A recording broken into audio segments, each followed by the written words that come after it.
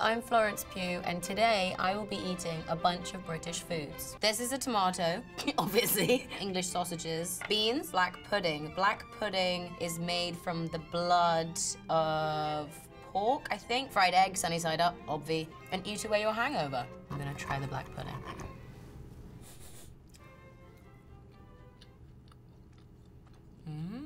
Is that the biggest Scotch egg I've ever seen?